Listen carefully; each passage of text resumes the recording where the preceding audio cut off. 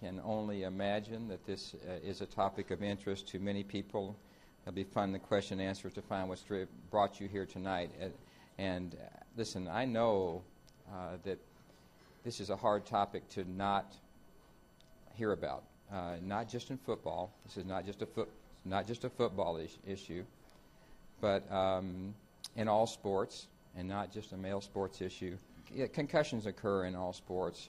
They occur in all contact sports, and they occur both in men's and in women's sports, and they occur in all ages. It's hard to imagine that in sports that concussions have become so common.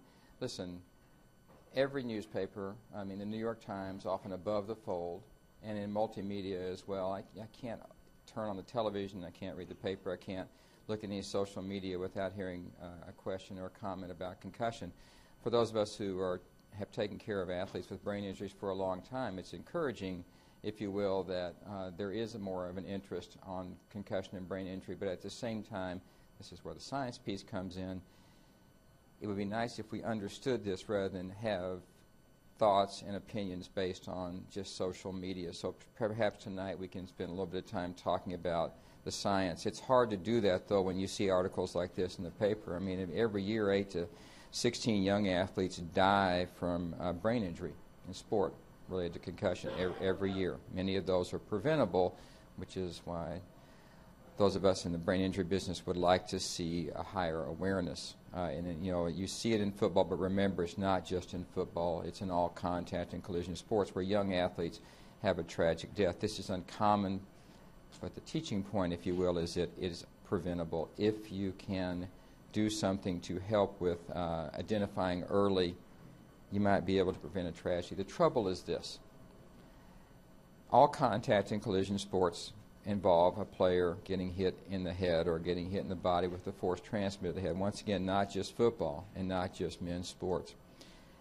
How many sports concussions a year in the United States, not counting professional sports? It's been a big number. People have talked about this being 300,000 sports concussions a year, which is a big number, and actually the number is wrong. And the real number for sports concussion is probably closer, if you will, to almost 4 million sports or recreational concussions a year. It's a big number. And there's two ways to look at this number. There are not 4 million people, young athletes, who have had sports or recreational concussions who have severe brain injury or are disabled. So most people get better. The trouble with sports concussions or all brain injuries is that not everyone gets better. So if there's 4 million a year, there will be people who do not do well. And I can only imagine that those of you here, because you're a coach or a parent or an athlete yourself, have known someone who has been concussed and struggled. So it happens every year. Even if it's not death or disability, there's a struggle, there's a prolonged recovery. It's our job to try to identify who those people might be. What are we talking about in terms of concussion? Here's some great dinner time conversation. A complex pathophysiological process affecting the brain induced by traumatic biomechanical forces. That sounds like you took all the bad words in the English language and put them together. Listen, basically, complex means that there's a very complicated neurological cascade that occurs at the cellular level. There's a lot of ionic shift and excitatory amino acids. This is a complicated metabolic process. Pathophysiological means that this is not structural. This is a functional issue, although there's some microscopic structural changes. And trauma-induced, if you take a blow to the head or a blow to the body with force transmitted to the head, this is how you concuss the brain. Commonly with a concussion, there's usually a rapid onset of symptoms. Players look different. They may be dazed, confused, amnestic, lose their balance, be sort of sensitive to bright lights, for example. And this usually happens and it gets better. That's the usual story. The symptoms with a concussion are very broad because it depends upon what part of the brain is injured. So if you injure the part of the brain associated with balance, then that may be the part that doesn't work well. What's important about sports concussions is you have to understand that being knocked out is not a prerequisite for being concussed. As a matter of fact, less than 10% of all sports concussions actually involve the athlete losing his or her consciousness. And if they do lose their consciousness, it's almost very briefly. So one of the myths of a concussion, I must not have been concussed, I didn't get knocked out. It's very rarely the case, actually. What happens to the brain when that concussion occurs? these chemical changes, part of the brain which is injured loses its sort of membrane stability, and there's a movement of ions back and forth, and this causes that part of the brain not to work very well, and it can be very regional. You have to fix that. So when your brain doesn't work well, you need to fix that, and fixing that takes fuel. The brain doesn't store fuel. So the term fathead is actually medically incorrect. You don't store fat as fuel in your brain. So the only way the brain can get fuel to fix this ionic imbalance is with delivery of glucose, which requires blood to flow to the brain and deliver glucose. That gives you energy to fix the cellular imbalance. The trouble is that the part of the brain that needs the glucose, the part that is injured, actually has less blood flow. So this sets up a problem. You've injured the brain tissue and you can't get the fuel there to fix it. And what happens is this mismatch in fuel supply and demand results in the brain tissue being vulnerable. And it's particularly vulnerable if you hit it again before it recovers. And this is particularly true in youth. And very unique and sometimes tragic things can happen to young brains who take a second blow before they recover from the first blow. So therein lies the challenge and the struggle to make sure that athletes are better from concussions before they get a second concussion. And the other issue is that to fix this, it takes time. And there is no shortcut for how much time this takes. There's nothing you can do to make this recovery occur faster. In sports, we often talk about, well, you know, we'll do something. It doesn't help folks to ice your head. It does not make you better faster. And guess what? This improvement, this recovery, takes longer in kids than in adults. So two issues here. Kids' brains are more vulnerable to second impacts, and they take longer to recover. So what is a 3 to 5 day recovery in a professional athlete is usually at least a 7 to 10 day recovery in young athletes. So the trouble starts when people say to me, yeah, but I saw so-and-so go back. Yeah, but so-and-so is 28 years old and you're 14 years old. So one way to think about this is if your brain's a computer, the concussion is really a software problem, not a hardware problem, and that pictures of the brain show structure, not function. So, well, I went to the emergency room, I had a CAT scan, the CAT scan was normal. Just because the CAT scan is normal doesn't mean you're concussed. So normal imaging doesn't mean normal function. So this is a clinical diagnosis. You can't take a picture with traditional imaging of what a concussion looks like. So that's a normal scan doesn't buy you out of concussion. How common is this problem that we're talking about? If you look at a concussion rate, an athlete exposure is not what you think it is. An athlete exposure is one practice or one play. And so let me ask a question of the group. The most common concussion, the most frequent rate of concussion in high school sport, what high school sport has the highest rate of concussion? That would be an easy question. That would be football, American tackle football, has the highest rate. But just so you understand, the rate of concussion in high school girls soccer is almost as high as it is in high school boys football. The rate of concussion in girls basketball is actually fairly high. And what these numbers show, which is kind of interesting, is that if you look at girls soccer as compared to boys soccer, at least in this study, the rate of concussion in girls soccer was 60% higher than it was in boys soccer, and in basketball it was 300% higher for girls and for boys. In every sport that is comparable, the rate of concussion in female athletes is higher than in male athletes. A lot of reasons for that in terms of maybe body mass, geometry, learning to play, skull geometry, learning to play the game. Part of it may be that young female athletes actually may be more likely to report their concussion than their male counterparts, proving once again that girls are smarter than boys, as though that was not obvious to everybody in this room. So it's common, actually, and it's not just in boys' sports.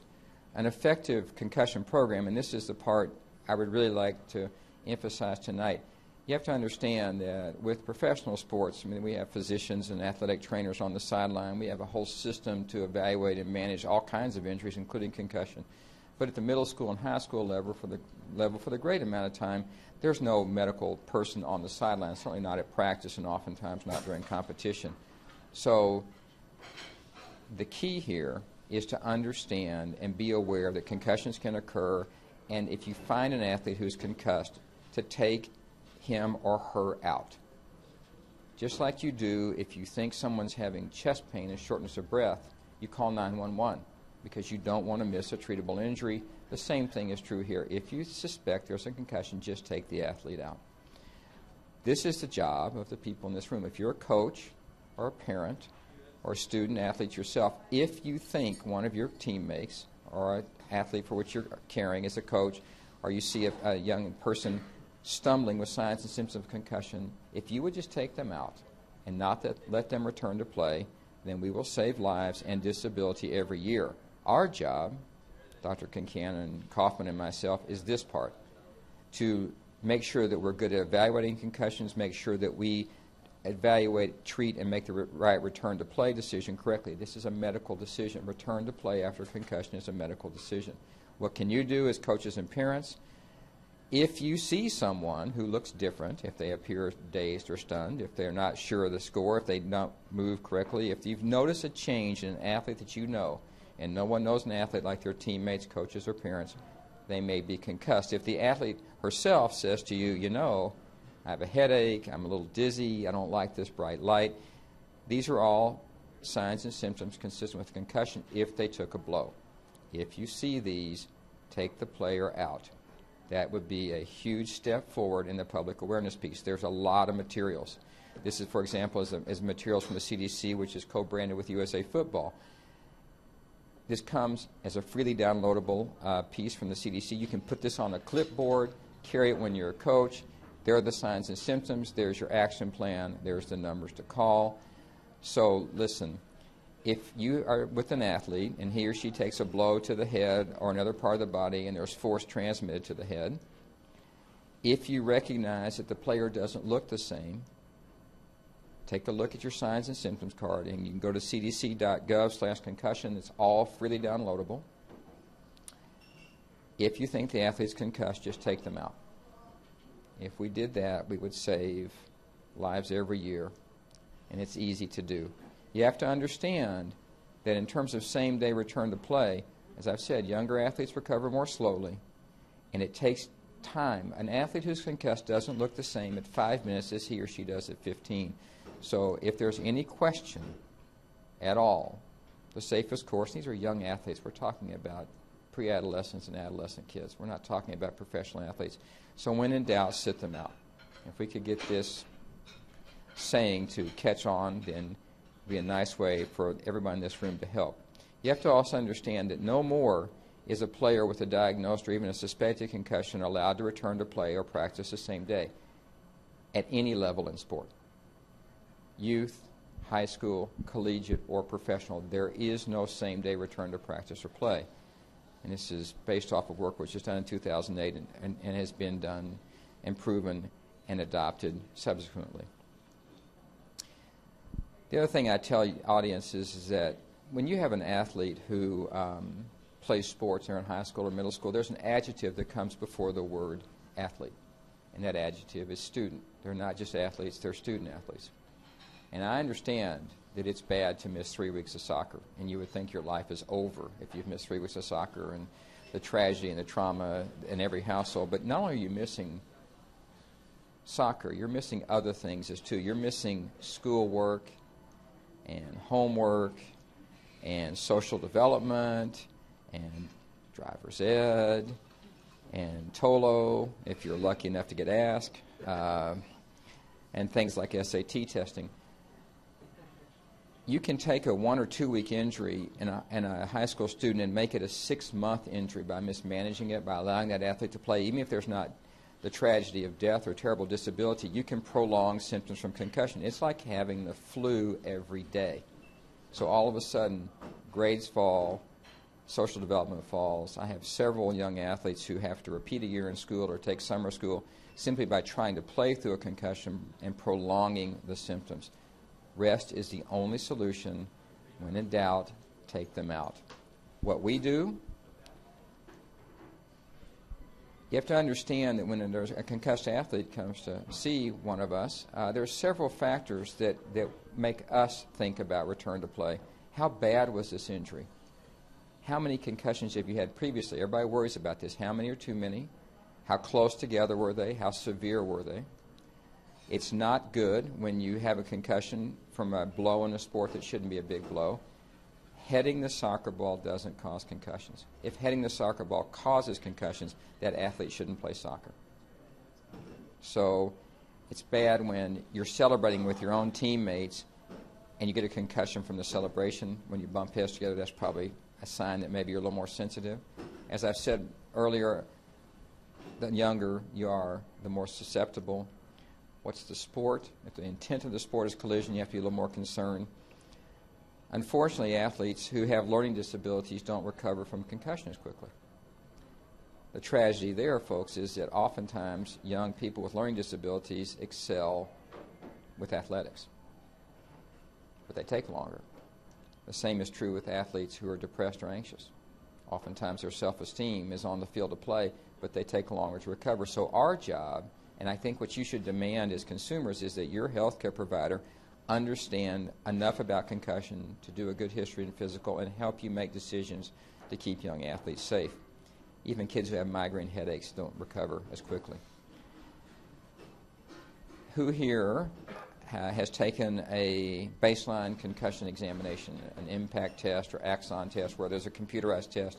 The concussion test, as is often discussed on television, that is a test that measures some aspects of performance, how well you remember and recognize things, your speed of processing information, what is called executive functioning. And that's gained a lot of popularity. Oh, I'm going to take the concussion test, and I can take it again after I'm concussed, and I'll know when I'm not concussed. I want you to understand, since this is a science conversation, that unlike a litmus test for acid or base, neuropsychological testing is not a litmus test for concussion. It is one tool that we can use to help make the diagnosis, but you should not be swayed by the fact that you can take a simple test on a computer and then retake it after your concussion, and if the test is normal, you are normal. It's one piece. It is not a standalone test, and it is not a litmus test for concussion. What do we do? What are our jobs? Not only is physical rest necessary, but sometimes cognitive rest as well. So now we're talking about, do you go to school? Do you do your homework? Do you rest from school? A big part of our practice is saying, if you do things physically or cognitively and it reproduces your concussion symptoms, you will prolong your recovery. We have to make sure that the athlete really is symptom-free at rest before there's any exertional activity, and then just because your concussion symptoms are better and you're fine at rest does not mean you're ready to return to play or practice. There is a gradual, progressive exercise and strength training challenge that we do over 5 to 7 days, if not longer, before the athlete returns to play. So as a consumer, your job as a parent, take the athlete out. Don't let him or her play until you are sure that if there's any question of a concussion. Our job, look at the concussion, diagnose it, treat it correctly, and when symptoms are gone, reintroduce schoolwork and physical activity to a point where we know that the athlete can handle that challenge before he or she is returned to the field or play. People ask me all the time, how do we prevent the long-term effects from concussions? This is one big way. It is really a problem if you keep playing and keep getting concussed, or if you play with symptoms from a concussion.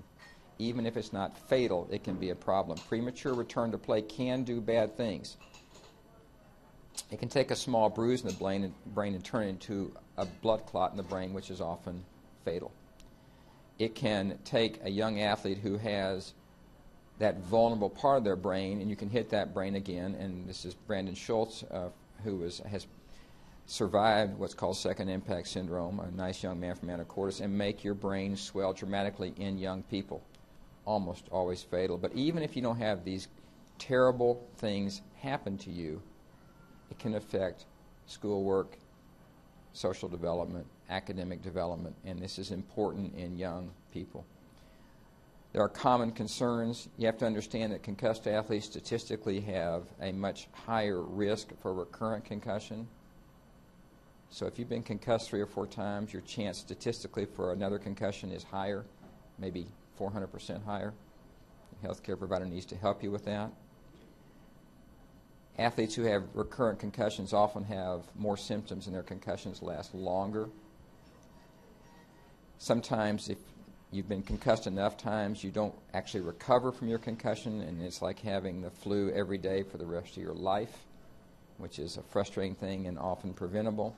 And I know everybody in this room is worried about the cumulative brain trauma issue. You know, how many concussions are too many? I don't want to be that punch-drunk fighter. Just so you know, we don't know the answer to this. It appears that most concussions probably are safe. We don't know the risk stratification exactly for chronic brain injury. We do know certain things, though. The younger, the more concussions, the closer together concussions, playing with symptoms from a concussion, and not recovering fast are all warning signs that help us stratify risk.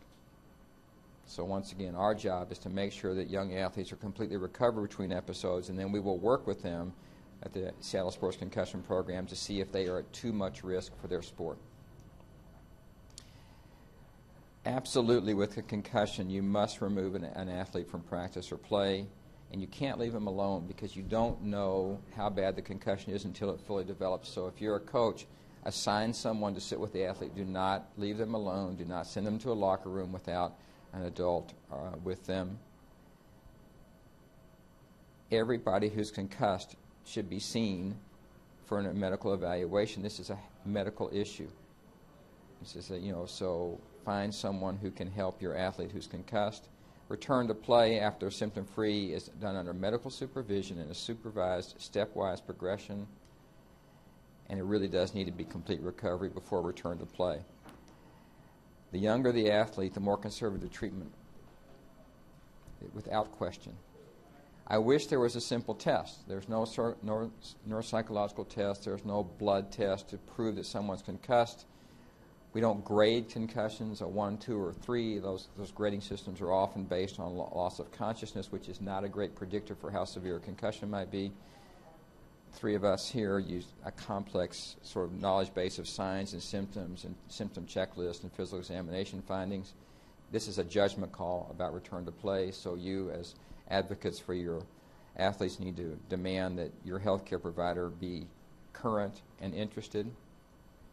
When I talk to coaches particularly, or I talk to parents, listen, sports is a great thing. I mean, no one likes sports more than I do. I've made my living around sports and sports medicine.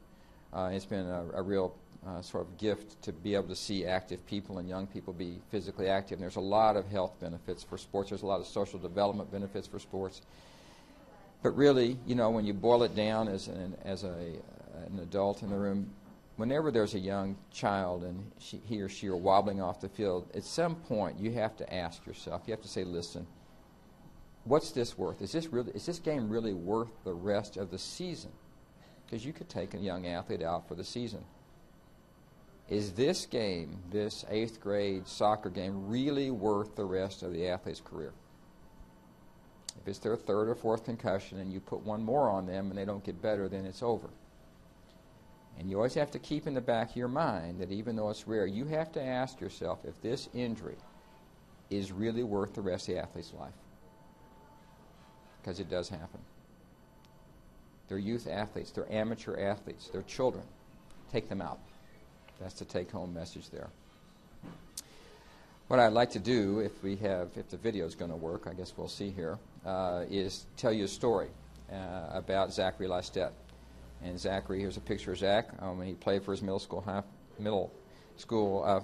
football team, 13 years old, great kid.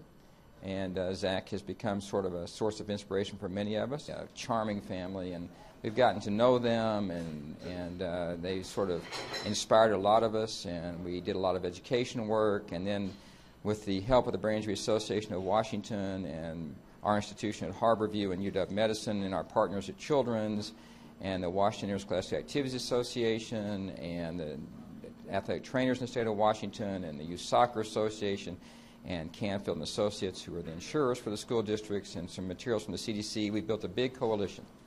And we worked really hard to do something which had not been done in the United States.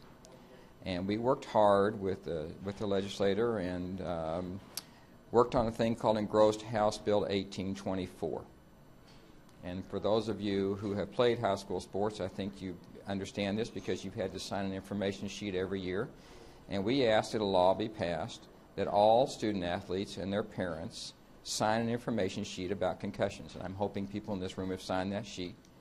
And that the school districts work with the WIAA to find a way to educate coaches. And now every coach in the state of Washington has to take a test, and he or she have to pass that test about concussion before they can coach every year.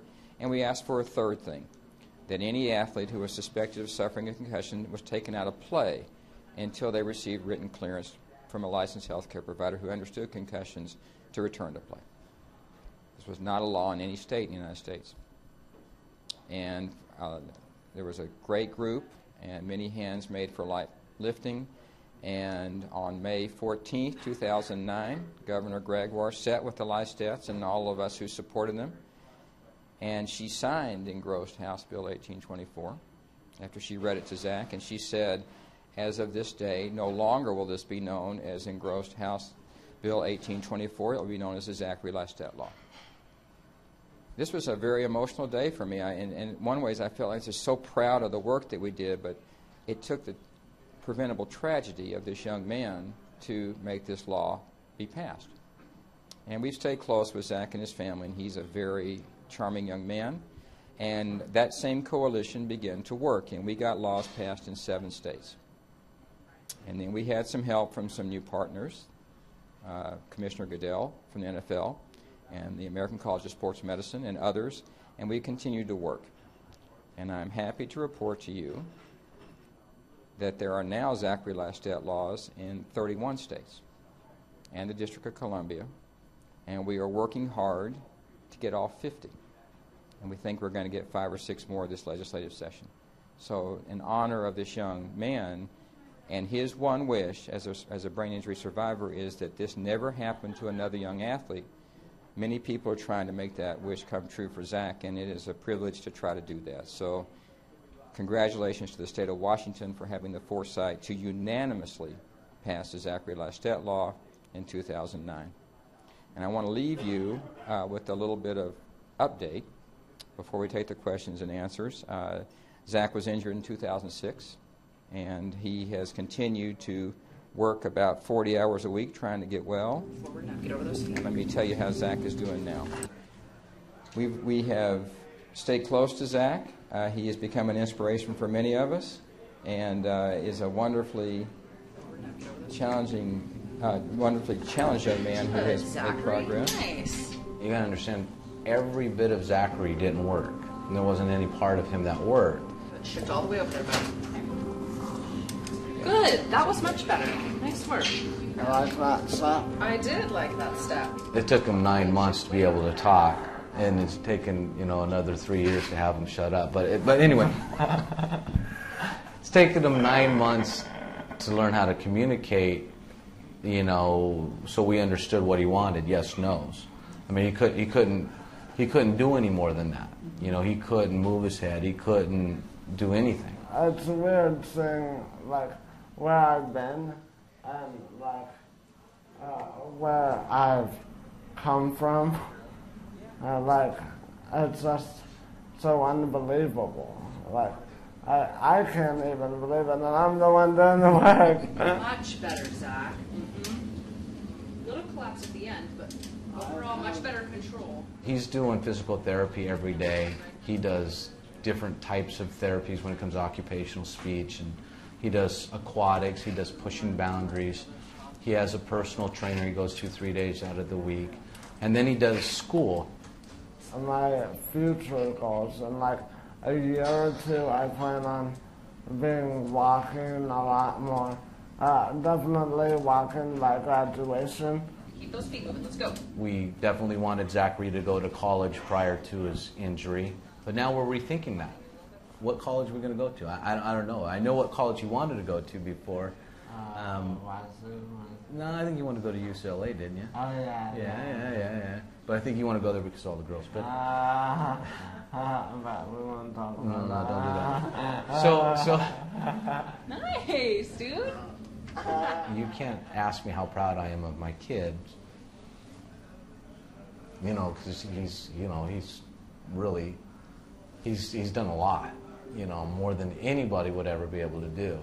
I was smart before my accident, but I always took the path. I always took the path of least resistance. But now I have to go right through the path of most resistance. Sometimes, and it's hard, yes, but I don't give up. My willpower has hopefully, God only knows, but it's more powerful than everything.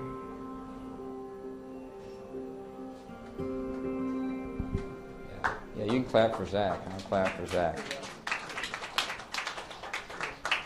So listen, we talk about how hard our lives are, and our lives are not hard. We have the opportunity, all of us here tonight, to do something to make Zach and Victor and Mercedes wish that this never happened again. We have a chance to help them with that.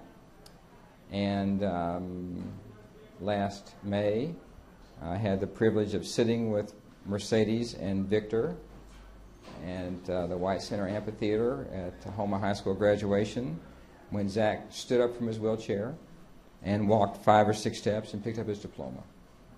And I tell you, it was pretty electric. And if Zach has that kind of courage and dedication, I think all of us involved in brain injury care should have the same courage and dedication to see if we can't help keep sports safe. And we are very grateful that everybody would come out tonight and listen to our story. And we are happy to help you if you have the unfortunate circumstance of knowing someone who's had a concussion, and appreciate Pacific Science Center and KCTV for letting us have the opportunity. Thank you all, and good night.